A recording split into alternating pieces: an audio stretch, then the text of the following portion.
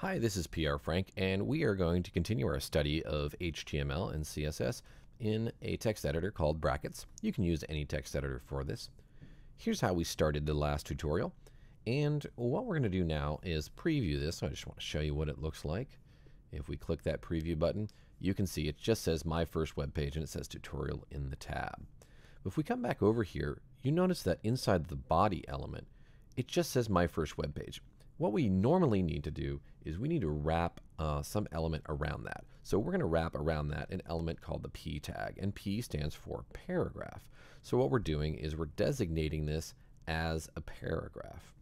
And so if we went ahead and previewed it again, we can see that by switching over to the browser, nothing has changed. Now once we do a change in here, we can also save it. You'll notice that there's a little asterisk next to this, and as soon as we save it, it kind of goes away. That lets us know it's saved. Let's switch back over. You can see for sure that's not really changing anything. But if we were to type some more text, and you know what, I think it'd be easier to go out and get a bunch of text. So we're going to go out to a site called Lipsum. Okay, and this is a Lipsum generator, or lorem ipsum text. It's just a bunch of placeholder text that is in Latin.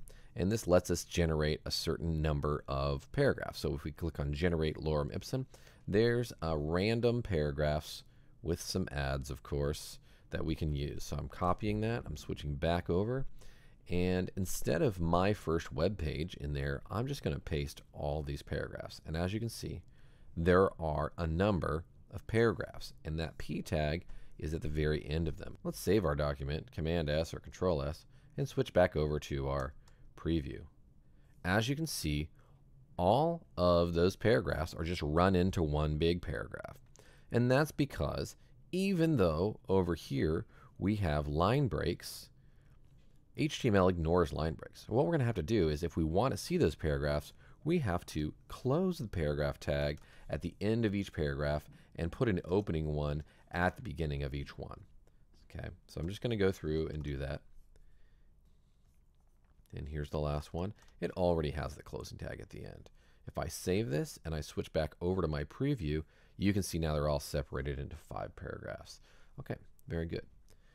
Now, we're going to talk about a few other elements that are useful when you're coding. These are some basic elements that can help you design your page. So let's come back up to here to body, and let's go to the next line. And I'm going to insert a tag called an H1 tag. Now this H1 tag is a heading tag, and there are 6 of them. There's H1 through 6, and the first one is the largest and the 6th one is the smallest. So I'm going to just type the word heading so you can see that, and I'll save this, switch back over to the preview, and as you can see, heading is nice and large and bold. And so when somebody's looking at my page, they know that that's an important thing. If I just select that whole thing and copy it and paste and paste and paste and paste and paste, I can change some things.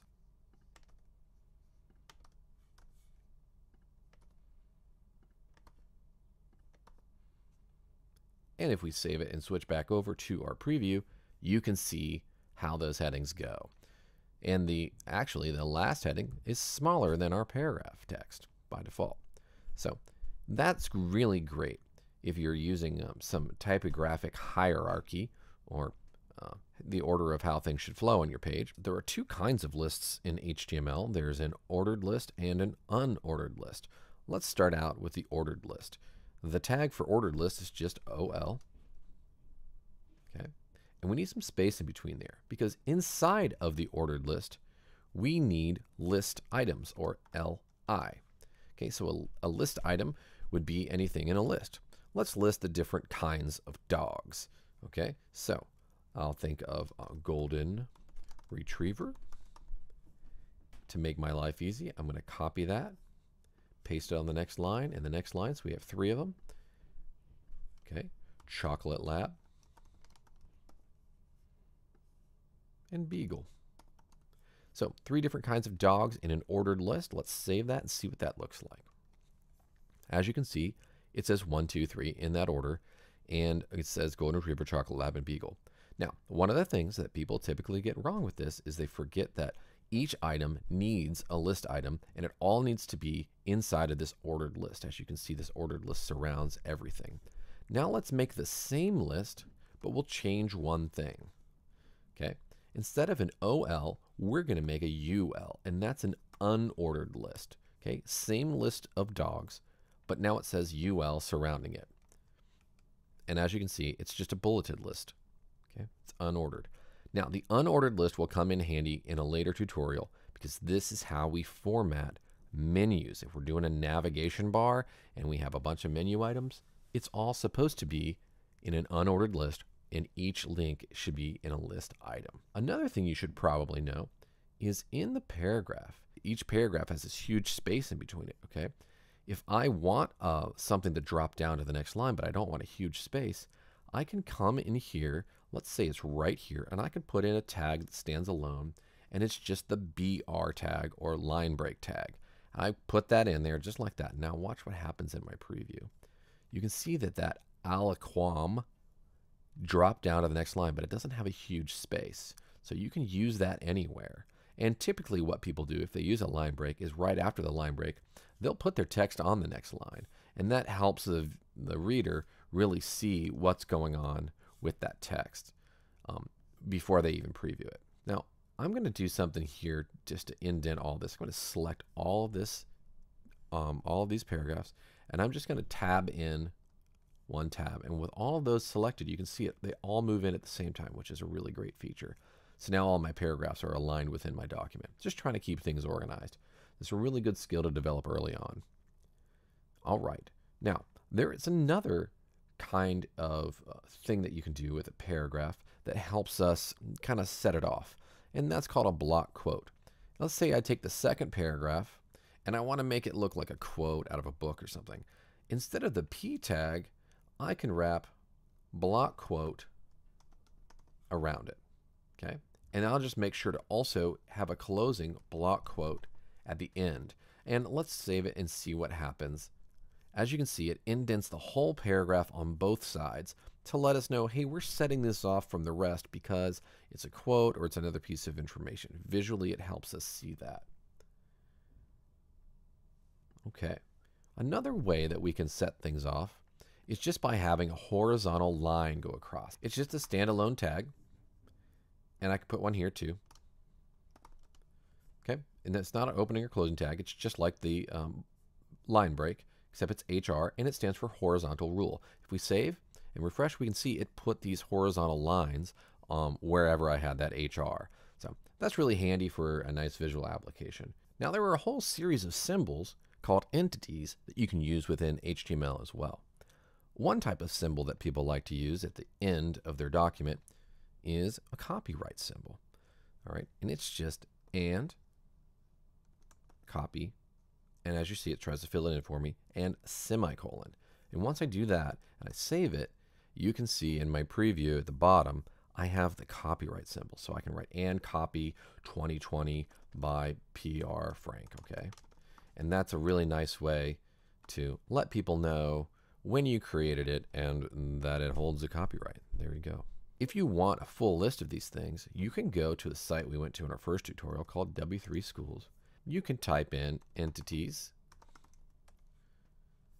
and it's going to show you the HTML entities. Okay, so here they all are, some useful ones. It tells you the entity name. Also, you can use the number to represent it. And there it is. Copyright is and copy, or you can do and number 169, semicolon. Just don't forget the semicolon there. And you'll notice something special about that last one is that it turned orange when we used it. So that's just the way it represents those entities. Okay, now let's try to insert an image. Our page right now looks pretty boring, right? It would be nice to have an image up here. Maybe in between the heading 6 and the list of dogs, we could have a picture of a dog.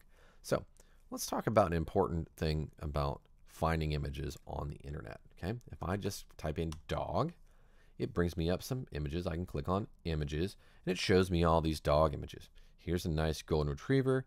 And, you know, Google search used to have the pixel count or the pixel dimensions when you hovered it. It no longer does that, but you can go to tools and size, and you can choose any size or In this case, I just want to have a medium one. I don't want a very large one. Okay, so now I've got all this cute puppy. And now when I hover it, it says 640 by 638. That's relatively good. For the web, you want it to be very low in pixels. You don't want a lot of pixels in your images because they're slow to load. So I'm going to right click or control click on this. And what I like to do is choose Open Image in New Tab. And what that does is it brings us to the actual image on the internet. Sometimes you'll just get a thumbnail or a preview. And then when you download that, it doesn't really give you the full version. So I choose Open Image in New Tab. Now I can download this, save image as. And a really important thing is to put it in the same folder in which you're working. I particularly like to put it in another folder later on called images, but we'll get to that in a future tutorial. For now, I'll just put it in the tutorial folder. And I'll just call this one dog and save it. And as you can see, if I look in my tutorial folder, you can see that dog is right next to my index file. If I go back over to brackets now, I can go in here right between my heading 6 and my first ordered list, and I can type the tag IMG. Now, it is another standalone element, but you have to put some attributes inside of it, much like we did for the meta tag. Okay, for the meta element, you had to put attributes in so it understood. So if I go image, I have to write src for source, and as you can see, it already brings up this one of the pictures that we have, which is dog. I can click on dog.jpg, and now the image will be in there. Let's save that and switch over to our browser to see a preview of that. There he goes. There's a picture in there. Now, I'd like to be able to control the size of that a little bit. So I switch over and I come over here and I'm just going to either type in the height or the width. Okay. In this case, I think I'll just choose width equals, and I can put in a certain number of pixels or percent. So I'll put 50%. And as you can see, it reduced it by 50%. Okay. I can also put in a certain number of pixels. Let's say I wanted 300 pixels. Okay. Save it, refresh, and there we go. So that gives you an idea how to put in an image. Okay, so that's the tutorial for today. We've covered headings, we've covered images, ordered lists, unordered lists, paragraphs, line breaks, horizontal rule, block quotes, and the entities such as the copyright symbol. I hope that helps you in your endeavor to learn HTML, and tune in for future episodes where we'll also show you how to do the exact same thing in Adobe Dreamweaver.